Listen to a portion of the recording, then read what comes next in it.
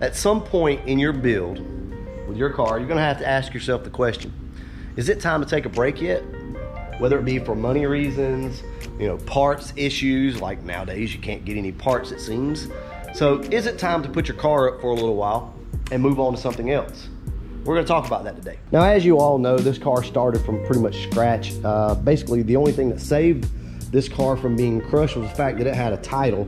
And me and Andrew come up with the bright idea of trying to save this car and turn it into a 93 Cobra clone. As you all know by now, this thing is Calypso green, and it is a 93 Cobra tribute style build. Well, the Calypso has reached a point that we can't go any further with it at the moment. We're still waiting on our transmission. Guys, there again, it goes back to the supply chain. We just can't get anything going at the moment. Hopefully here soon though, we will. So at this point, we've done the Terminator X. We've put the new 347 in it. We've got our turbo on it. Everything is tuned. And I will start the car up for you guys just to let you hear it, because I spent about 6 hours last night, pulled the turbo header off over there, sealed everything up and got our header leak fixed. And really that was the final thing that needed to be done. We got our cooling system addressed on it. The car now stays nice and cool. So we've reached a point where we can't go any further. The next step with this car is to take it racing. We've only taken this car to the track one time, and it was an absolute utter disaster. This car just did not perform good. We had clutch issues. So we put the C4 in it, and we've had issues with the C4. Now this is just part of being a car guy.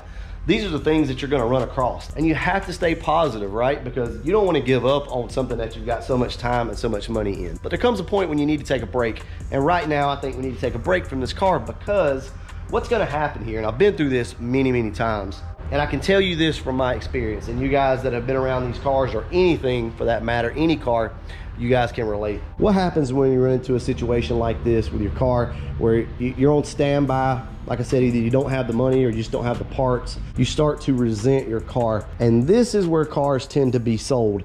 And a perfect example is like you guys up north that have to deal with harsh winters, and maybe you just get your build done, you're all excited about it, and then the tracks shut down. You got all this time, all this money invested, you busted your butt over the summer, and you got your car done, you're excited about it, and now you gotta wait months and months and months for the tracks to open again and for you to get your car out. I've seen this happen so many different times. People start to lose hope, and they feel like everything that they've done is for nothing. So they put the car up for sale, and then next thing you know, somebody else bought it, they take it to the track, and oh wow, this thing's fast, it runs awesome. Now you're regretting it, right? This is the reason why I'm making this video. At some point, we need to put our bills on hold. It's okay. It's okay. Don't worry about what the internet is saying. Don't worry about what your friends are even saying. Who cares if it's taking you a little bit longer to build your car for whatever reason? That doesn't mean that you need to necessarily sell it and move on to something else. I have failed on many builds before. I've been successful on a few. And the best feeling is when you've been successful. When that happens, when you see a build through, like this car, or even this car, when you see your build through, you really are connected with this car and you don't want to sell it. You don't want somebody to have your baby that you put so much time and so much money in. That's why I suggest any of you guys that are struggling with your build, see it through. If it takes you an extra year, 2 years, whatever the case may be, go ahead and see it through. And I've touched on this before in my other video, but everybody gets tired of their car, right? We all do. I'm guilty of it. I've wanted to paint this thing 10 different times since I painted it Calypso. I just want a different color, I want a different look. I've thought about picking up another car just so that I can have a different color or just a different look, right? All right, so think about this, guys. If you have a hatchback, meaning anything other than a coupe, a hatchback LX, a GT, it doesn't matter. These cars can be pretty much whatever you want them to be. They can be a 4i car if you'd like. You can put the 4i bumper on it. It can be a Cobra. It can be an LX. Like if I want this car to go back to its roots, it could be an LX 5.0 car, no problem. Just take everything off of it, put it right back like it was, right? These things can be pretty much whatever you want them to be. Now, the reason why I'm saying this is we all get tired of our cars, right? And we think we want something else. We want another car, or we want another color, or just another build. Well guys, you got a blank canvas when you own a Fox body. So I suggest change the one up that you've got.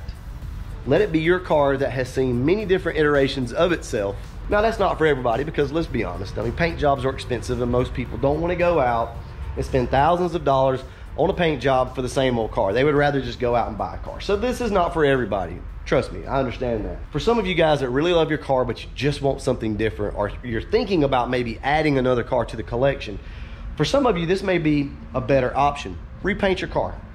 Put a different spoiler on it. Change the wheels out. Change your interior. Change up the motor setup. There are tons of different options out here for these cars. You can change your ground effects, change your exhaust stuff, right? You can make this thing whatever.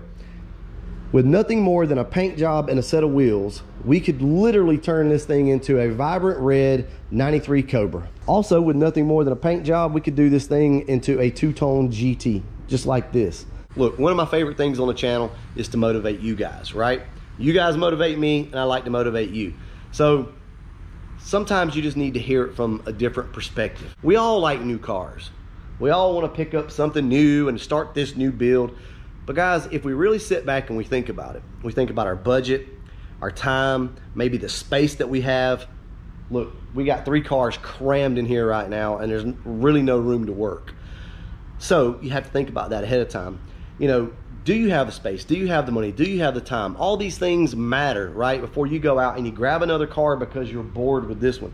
Guys, if you're bored with the current car you have, rather than buying another car, why don't you change some things up? Put your car on hold for a little while. Go spend time with your family. Go spend time with your friends. Pick up a new hobby. What we don't want to do is get so aggravated and so lost right now with our cars that we give up on them. And the worst thing that you can honestly do is go sell one of these cars. And I know the prices are up right now on Fox Bodies, and you're thinking, well, now's the time to sell. But guys, what if these prices don't come back down? And there's a good chance that they're not. So you go out and you sell your car, you make $3 grand off of it. Wow, that's awesome, right? Go try to buy another one just as nice as what you sold. Chances are you're gonna have to pay more money for it, right? So I say stick out the build that you're currently working on, but if you need to, take a break from it. So why am I saying this right now? Well, the Calypso, like I said before, is at a point to where I feel like we can pull the plug on it for a while and we can park this thing. It's in a good place. It runs good. The temperature's down on it now. We got that addressed. It basically just needs a transmission so that we can take this thing racing. Now, I live down in the south, so we can race pretty much up into like November. All right? So by then we should have our transmission sorted out.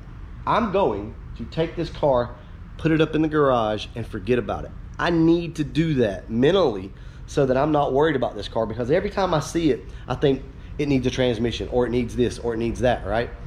I have to put this car in the back of my mind so that I can move forward with something else, regardless of what that may be. Now, just so happens, I'm moving forward on this car.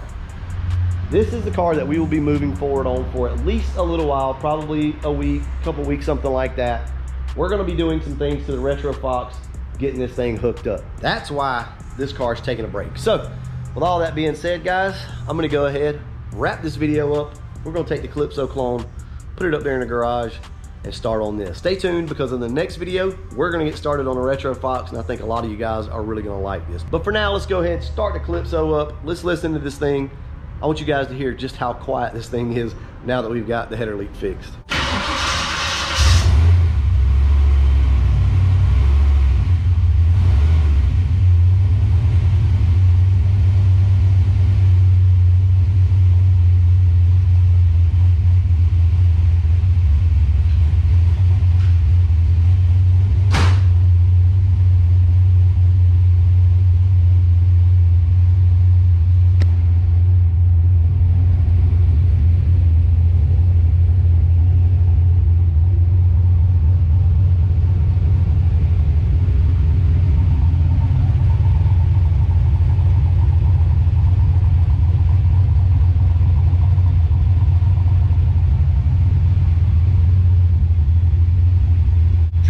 Up as much as you can on your project before you park it.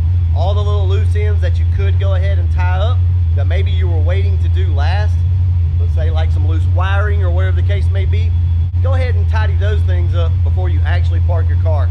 It'll make you feel a lot better whenever you put it away. Look at it like this. I just thought of this. This is silly, but before we go on vacation, we like to clean our house up. That way when we get back, we got a nice clean house and we're not worried about it while we're on vacation. Same thing with this. All right guys, I'm gonna go ahead and wrap this video up, and as always,